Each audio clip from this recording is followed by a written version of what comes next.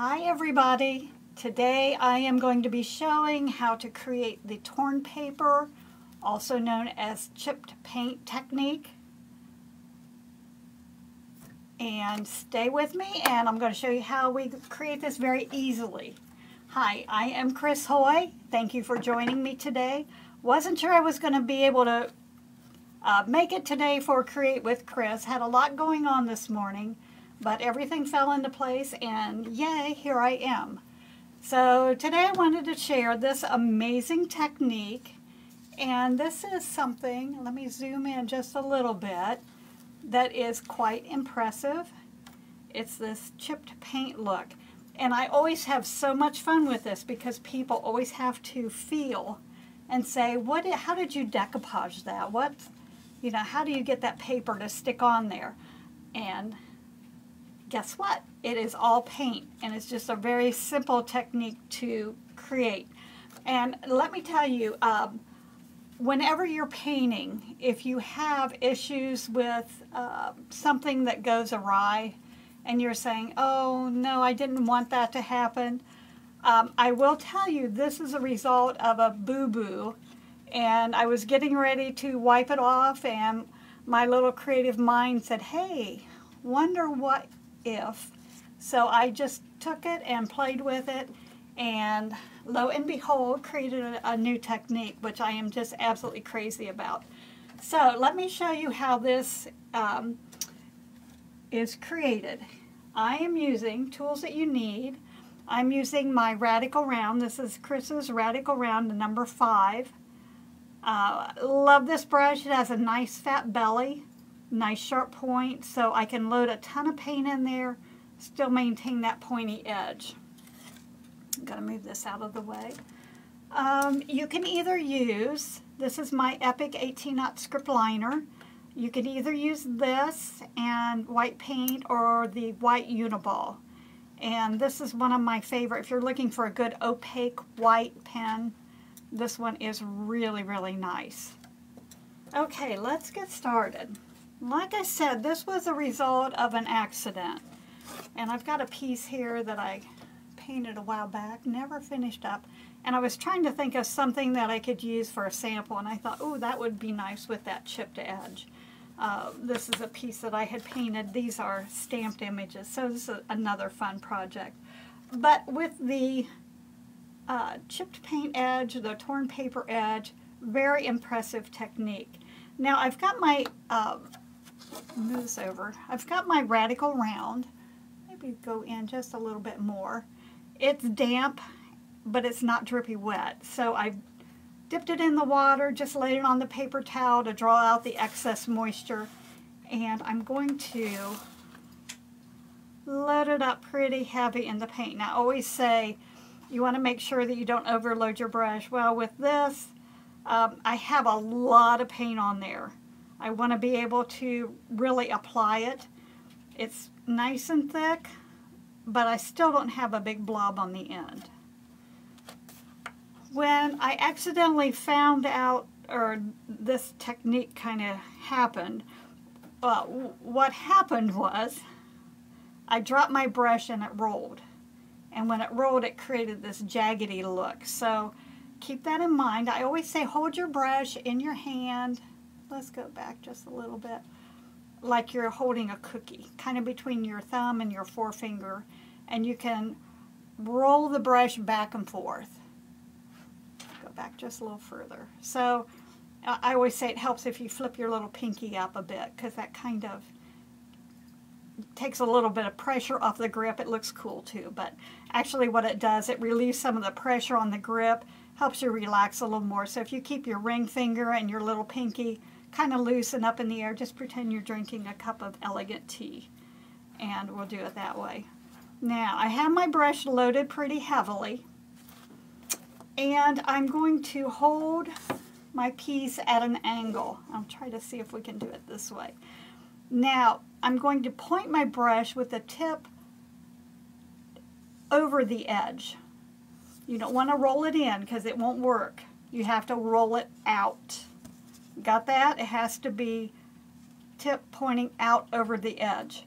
Now, the width of the chip depends on the sharpness of the angle. So if I have it really tight, I'm going to hold it sideways here.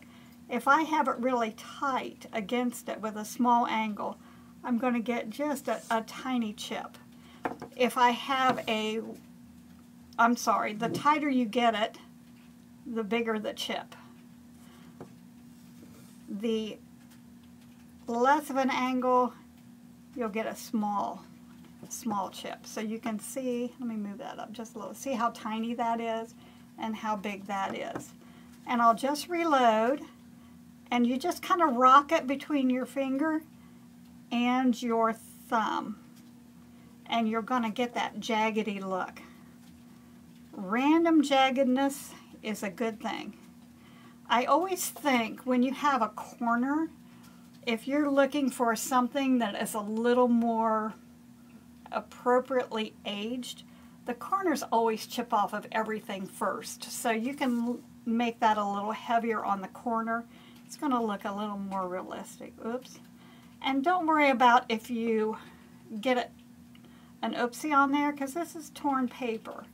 Now my brush is getting a little dry and it's not rolling off the paint well. So I just picked up a little more water and I should be able to, yeah, there we go. Now I don't like so much, let me zoom in a little bit more. I prefer to not have so many little jiggity jaggedy edges. I like this smoother, kind of more spread out effect. And for a couple reasons. It doesn't look so busy. And also when we go back to add our little bit of edging on that, it's going to be a lot less work. So let me go back out. And see how quickly I can roll right around the edge of this. I'm going to pick up a little more water. I'm using soft black. Any dark color works well. Again, here in the corner, I'm going to pick it up and just do a little heavier there. And I can just roll that back and forth, keep that little pinky up. I'll just go right over those stems. You can go back over it. If you don't like the way it looks, wipe it off. And probably a good idea if you're just starting out and want to test this, because this piece is already finished and you're going, oh, it looks so good, I'm not sure I'm going to like that. Go ahead and put your varnish on and finish it up, because it will create a safety net. And if you're not real happy with it, all you have to do is go back and say, oh, I'm not crazy about that, and just wipe it off. So it takes a little bit of stress and worry off of your creativeness if you don't have to deal with that. Now they're getting a little bit wide down here, so I'm going to reduce the angle of my brush. See how I can just scoot along the edge? Going just a little bit. Whoops, whoops, wrong way here.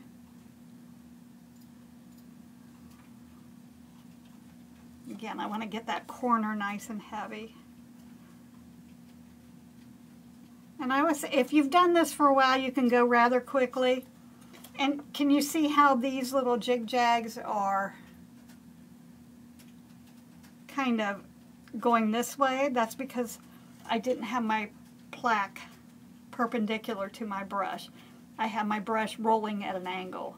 So if your little jig-jags start looking like ocean waves, check the angle of your brush, because it needs to be pointed right over the edge. I'm just going to wipe that off. And get a little cleaner there. Load my brush up. I'm kind of working in a small area here. And I'll just go back over that. And you need to constantly turn your plaque so that your brush will have the right, not only the right angle, but the right direction as well. Okay, so I've scooted all around this, added that. Isn't that cool? But wait, there's more. Okay, I'm going to clean my brush out. You really do need to wait until this dries before we do the next step. It probably is fairly dry, but I do happen to have another one here that a while back I added the paint around the edges. I can take, and I've got my 18-aught script liner. This is what I started out with. You know how everything evolves and you go from starting one way and then you always try to look for a better way. Well, this is what I kind of came up with. Started out with my 18-aught script liner. I have it loaded well with Snow White paint, and I'm working it into the bristles. I have a lot of paint on there, a little bit of water so it flows well, but I still have a nice slender barrel on my brush. I want to make sure that I don't have any heaviness of paint. Just going to stay up on the tips, and I'm just going to enhance that outer edge.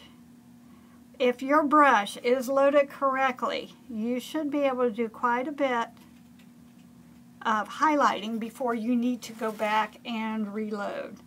Now I'm putting that on there, and I can just absolutely zoom right around the edge of that. Again, you can notice if you have a lot of jig-jags on there, it's going to take a little bit more time and patience. I'm not too fussy about it getting it exact. After all, this is torn paper, so you're going to have some, if you've ever torn paper, you're going to have some heavy and not so heavy areas. I keep going off camera here, sorry about that. And we can just add that right around there. Don't worry about what's behind it or in front of it. You're just trying to get that edging on there. Again, I'm off the camera here. Okay, that works out really well. 18-aught script liner, perfect for this little technique. However, Chris got to thinking, you know what? That takes a lot of time. And we're all busy gals and guys. So what happens if I use my little Uni-Ball White Pen? So I tested that out, and I'll tell you what, it is awesome because you got one width on the line. Let me get it started here. And I can just follow that right around. I don't have to reload. Might run into a little bit of a problem here because my paint is just a little bit damp. Always works better with a dry. Okay, and the other thing you're going to run into, if this is not completely dry, you're going to end up plugging up your ink pen. So I'm going to go back to this one, sorry. I don't want to ruin my pen. There we go. Yeah, it was just too wet. Can you see? Huge difference. This little final touch. I always say it's the little things that actually make the biggest difference on a project. And this is one of those little things. Look at that. I mean, my goodness. Let's go out a little bit. Look at this area compared to this area that doesn't have any of that white on it. This adds so much dimension, just having that little white lip. This is the secret to making that chipped edge look realistic. Okay guys, how simple is that? You just take your radical round, get your paint loaded on it, roll it around the edge, make sure you turn your plaque so that your brush, keep in mind your angle, the direction that the brush is pointed. The angle of the brush is going to determine the width of the chip. So the tighter the angle, the wider it's going to be. The higher up the angle, let's go this way, the higher up, the smaller it will be. Does that make sense? So we've got our angle determined by the width of the chip determined by the angle of the brush. And you want to make sure to keep it, what is this? Perpendicular to the edge, I think is the word. You don't want to angle it because then your little chips will start angling that way too, and it looks kind of a little bit odd. Super, super easy technique. Now, that farmhouse look is so huge today. We'll go back to the piece that I had the sample on. Let's see. Having this chip on the edges of this,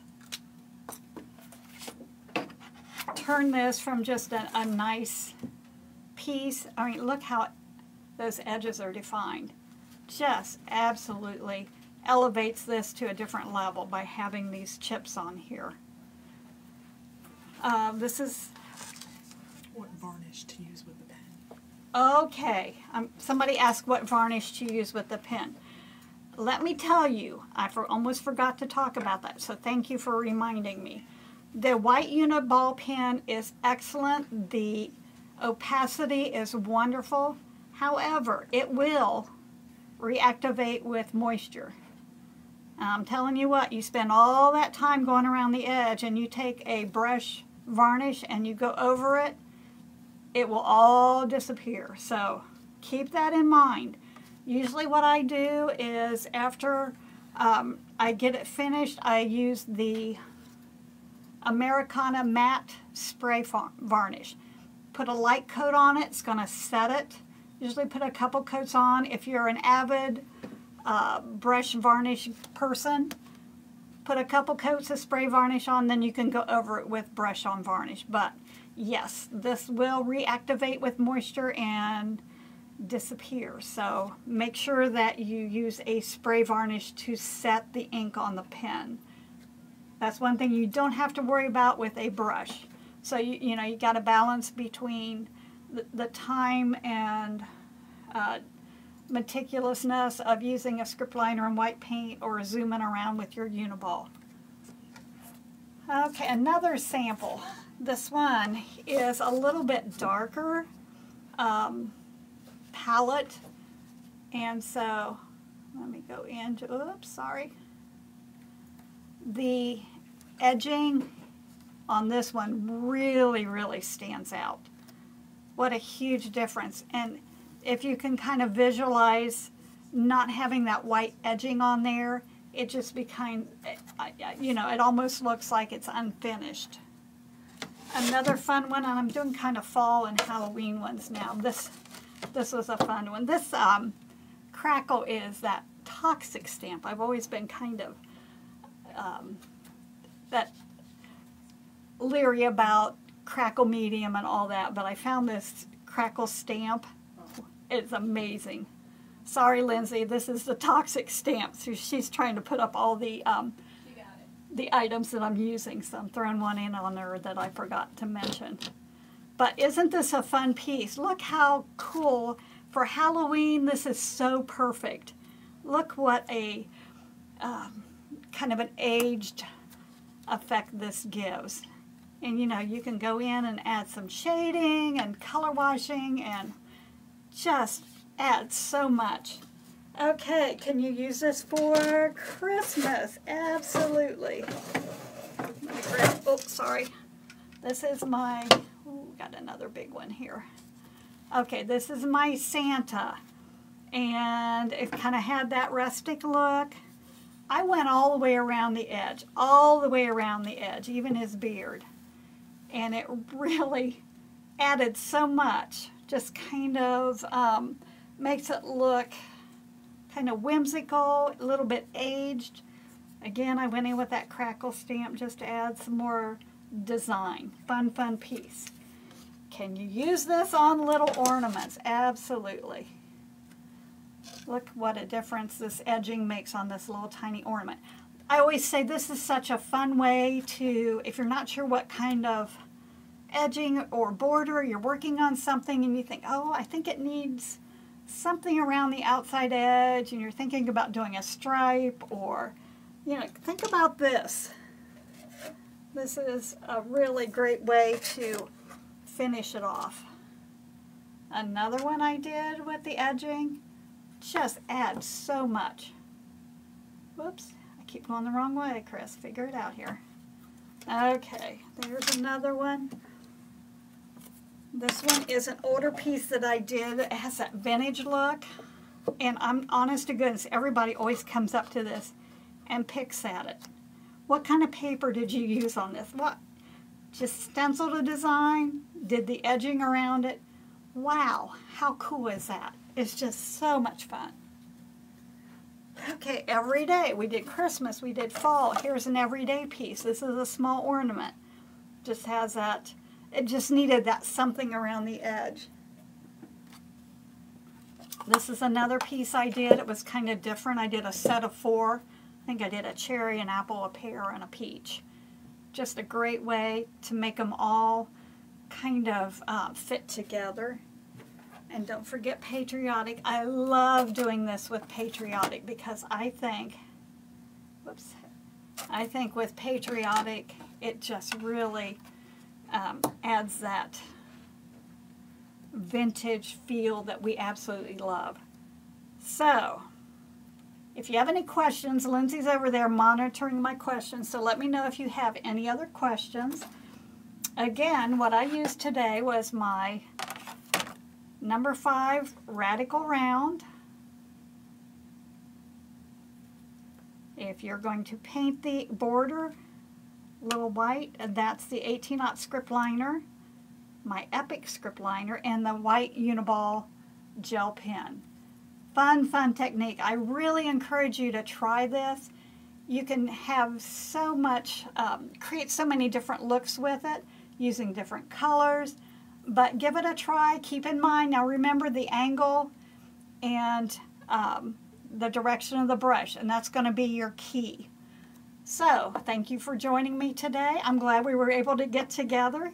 I have a lot more fun techniques to share with you in the future, so look forward. Join me, Create with Chris, hopefully next week. We'll see you then. Bye-bye.